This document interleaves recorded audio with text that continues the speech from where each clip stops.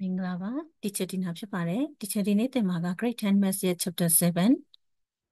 probability အပိုင်းမှာမနေ့က part 1မှာ notes နဲ့ formula တွေ teacher သင်ခဲ့ပါတယ်အဲ့ဒါမကြည့်ရသေးတဲ့ကလေးကအဲ့ဒီအပိုင်းမှာအရင်ကြည့်ပါ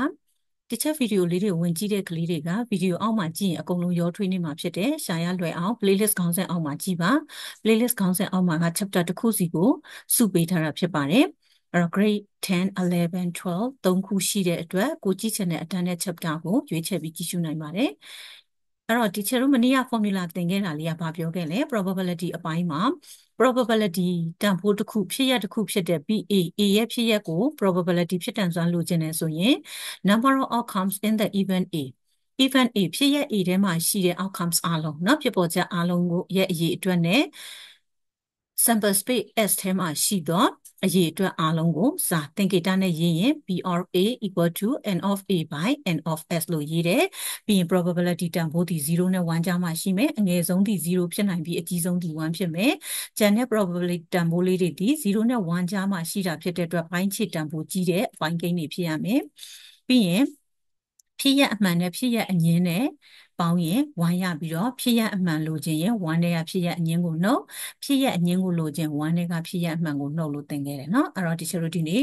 မိခွန်းလေးကိုကြည့်မယ် A letter is chosen at random အဲ့တော့မနေ့ကရှင်းခဲ့ပြီးသားအသုံးနှုန်းလေးတွေတည်ပြီးသားဖြစ်မယ် letter တစ်ခုရှိမယ် is chosen ရွေးချယ်မယ် random ကြပန်းရွေးမယ်ဘာကြမလဲလို့မသိဘူး from the letter of the word ဒီ words စကားစုတွေကနော် orange ဆိုတဲ့စကားစုတွေက letter တစ်လုံးတစ်လုံးချင်းစီနော်စာတစ်လုံးတစ်လုံးချင်းစီကိုဘာလို့လဲ chosen ရွေးချယ်တဲ့အခါမှာတဲ့ what is the probability ဖြစ်တန်စွမ်းကဘယ်လောက်ရှိနိုင်တယ်လဲတဲ့ it is a vowel vowel ဆိုတာကဘာတွေဖြစ်မလဲ a e I o u မလားနော်အဲ့တော့ vowel က၅လုံးရှိတယ်အဲ့တော့ဒီထဲမှာ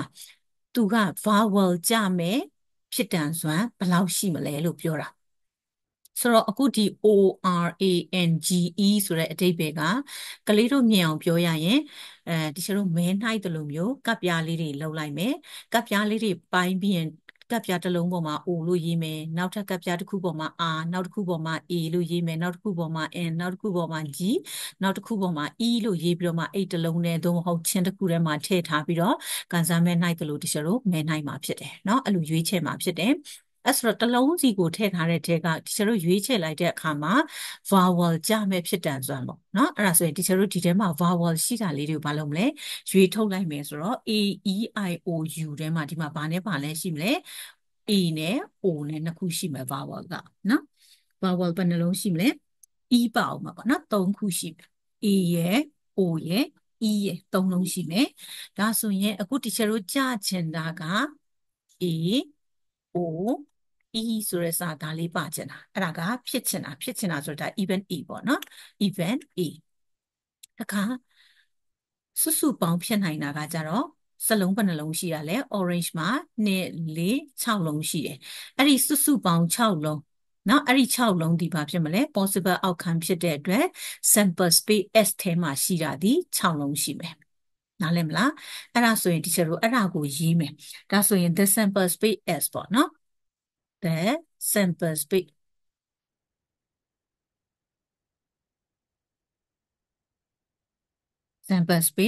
S S ကအကြီးเนาะအဲ့တော့သူ့ထဲမှာပါတာဆိုတော့အစုနဲ့ရေးရမှာပါတာတွေဒီ O ဆိုတာလေးတစ်လုံး R ကတစ်လုံး A ကတစ်လုံး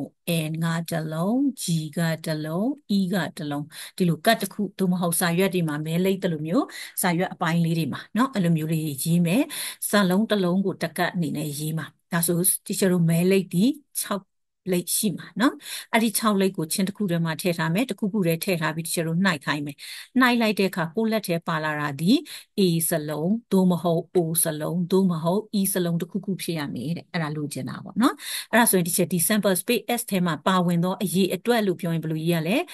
N of S လို့ရေးရတယ်ဒါ S ထဲမှာရှိတဲ့အရေးအတွက်เนาะ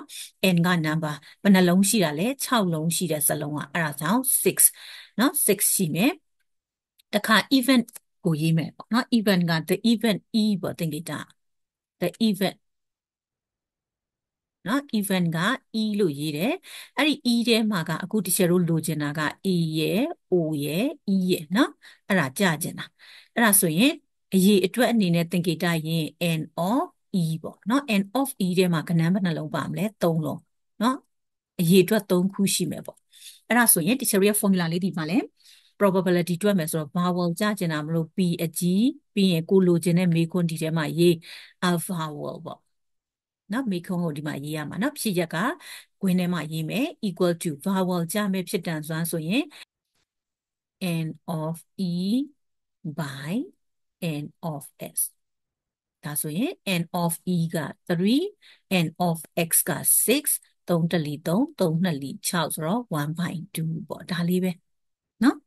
နားလည်မယ်နော်အဲ့တော့ဒီမှာကရိုးရိုးလေးပဲတွက်ရုံပဲပေါ့နော်နံပါတ်2လေးကြည့်မယ်အဲ့တော့နံပါတ်2လေးကကျတော့ a bed contain bed ဆိုတာက8တလုံးထဲမှာတဲ့ contain ပါဝင်တဲ့10 red ball ဘောလုံးနော်ဘောလုံးကအနီရောင်10လုံး black အမဲရောင်30ဆိုတော့အယောင်2ယောင်ထည့်ထားတဲ့အဲ့တလုံးထဲမှာเนาะဒါဆိုရင်စုစုပေါင်းကဘယ်နှလုံးဖြစ်မလဲအမဲက30အနီက10လုံးဆိုတော့30နဲ့10လုံးနဲ့ပေါင်းတော့စုစုပေါင်းဒီ40ရှိမယ်အဲ့ဒီလိုပု္ပ္ပစာတစ်ပုဒ်မှာပါဝင်တဲ့စုစုပေါင်းဒီ possible outcome သို့မဟုတ် sample space s ဖြစ်တယ်เนาะအဲ့ဒါဆို teacher ရဲ့ sample space s ဒီ40အခု40ရှိမယ်เนาะနံပါတ် E မှာ if a ball is drawn at randomဘောလုံးအဘောနော်ဘောလုံးတစ်လုံးကို drawn ဆွဲထုတ်မယ် at random ကြပန်းရွေးချယ်မယ်ဒါဆိုရှေ့မှာပြောခဲ့သလိုပဲတချို့8တစ်လုံးထဲမှာဘောလုံးတွေစုထည့်ထားမှာအဲ့ဒီထဲကနေမဲနှိုက်တယ်လို့မျိုးမကြည့်ပဲနှိုက်ရမှာနော်အဲနှိုက်လိုက်တဲ့အခါမှာ what is the probability တဲ့ဖြစ်တန်စွမ်းဘယ်လောက်ရှိမလဲတဲ့ getting a red ball အဲ့တော့ကလေးတို့နှိုက်ခိုင်းလိုက်တဲ့နှိုက်လိုက်တဲ့အခါလက်ထဲမှာဒီအနီရောင်ပါလာမဲ့ဖြစ်တန်စွမ်းကိုရှာပါတဲ့အဲ့တော့ဒီချက်ကအဲ့ဒီနံပါတ် E လေးကိုအရင်တွက်မယ်နော်ဆိုတော့ A လေးကိုအရင်တွက်မယ်ဆိုဒီမှာသင်္ကေတအနေနဲ့ထားမှာလို့ပြောရင်ဒီချက်က let ထားလိုက်မယ်နော်သင်္ကေတကို red ball နော် red ball ကိုဘာလို့ထားလိုက်မလဲ R အကြီးသတ်မှတ်မယ်ကြိုက်တာထားလို့ရနော် R အသေးထားလိုက်ရတယ်ပြီးရင် black ball နော် black ball ကိုကဘာထားလိုက်မလဲ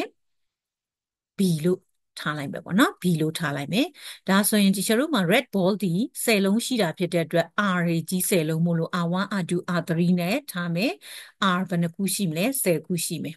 B ကကြတော့ B1 B2 ကနေ B30 အထိရှိမယ်အလုံး30ရှိမယ်နားလည်မလားအဲ့လိုသင်္ကေတရေးမှာနော်အဲ့ဒါဆိုဒီချက် sample space ရေးမယ်နော်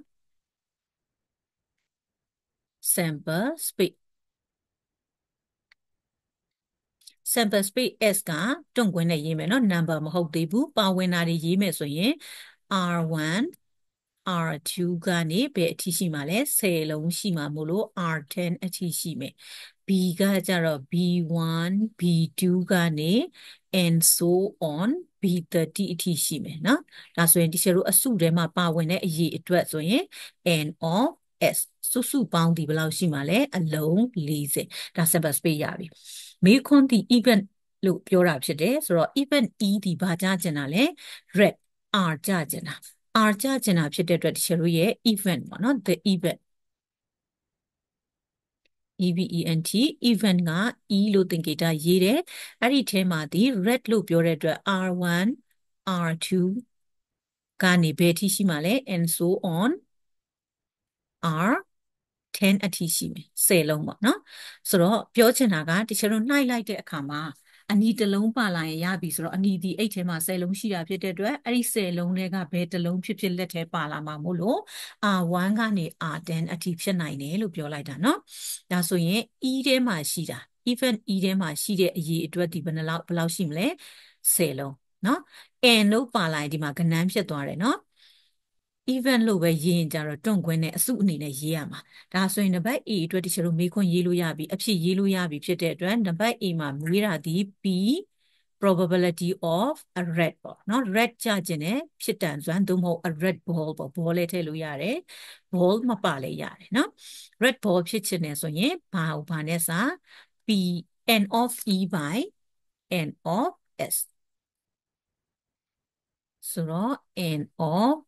E by n of s equal to n of e က10 by n of s က40 ဆိုတော့တချို့တို့ခြေလိုက်တော့1 by 4ပေါ့ဒါကနံပါတ် A ပြီးသွားပြီနော်ဆိုတော့နံပါတ် B မိခွန်းကြည့် suppose that ယူဆပါတဲ့ the first ball ဆိုတော့ပထမဘောလုံးဟာတဲ့ drawn at random ကြပန်းဆွဲထုတ်လိုက်တဲ့အခါမှာတဲ့ is red အနီကျပြီးသွားပြီတဲ့နော်ပထမတစ်လုံးကအနီကျပြီးသွားပြီ and not replaced ဆိုတော့ပြန်မထည့်ဘူးဒါဆိုကလေးတို့8ထဲကနေဘောလုံးတစ်လုံးနှိုက်လိုက်တယ်လက်ထဲမှာအနီပါလာပြီအဲ့ဒီအနီကိုပြန်မထည့်ဘူးဆိုရင်ဘာဖြစ်သွားပြီလဲအဲ့ဒီ8ထဲမှာဘောလုံးတစ်လုံးယော့သွားပြီเนาะနောက်တစ်ချိန်နှိုက်ဖို့အတွက်ဆိုဘောလုံးတစ်လုံးယော့သွားပြီဘာအယောင်ယော့သွားမှာလဲအနီရောင်တစ်လုံးယော့သွားမှာဒါကြောင့်မလို့အနီထဲမှာအာထဲမှာတစ်လုံးယော့သွားမယ်ဆိုတော့အာဒီ9ထိပဲရှိတော့မယ်စုစုပေါင်းဒီ39လုံးပဲရှိတော့မယ်နားလည်မယ်နော်အဲ့ဒါ not replace if another ball is drawn at random another ball နောက်ထပ်ဘောလုံးတစ်လုံးကိုအဲ့ဒီထဲကနေပြန်နှိုက်မယ်တဲ့နှိုက်လိုက်တဲ့အခါမှာတဲ့ what is the probability ဖြစ်တန်စွမ်းဘယ်လောက်လဲတဲ့ it will be again be red နောက်တစ်ချိန်ထပ်နှိုက်တာလည်းပဲအနီဖြစ်မဲ့ဖြစ်တန်စွမ်းကိုရှာပါတဲ့အဲ့တော့ကလေးတို့သတိထားရမှာက not replace ပါတယ်ဆိုရင်ပု္ပ္ပစာတစ်ပုဒ်ထဲမှာ not replace ပါရင် sample space ကိုနောက်တစ်ချိန်ပြန်ရေးပြရမယ်။ဘာကြောင့်လဲစုစုပေါင်းအရေးအတွက်မတူတော့လို့နားလည်မယ်နော်။အဲ့ဒါဆိုဒီချက် sample space ပြန်စိတ်ရေးမယ်ပေါ့နော်။ sample space s equal to the set of ဒါ b အတွက်နော်။ဆိုတော့ဘာတွေဖြစ်မလဲ။ဆိုတော့ r တစ်လုံးယော့သွားမယ်နော်။ r1 r2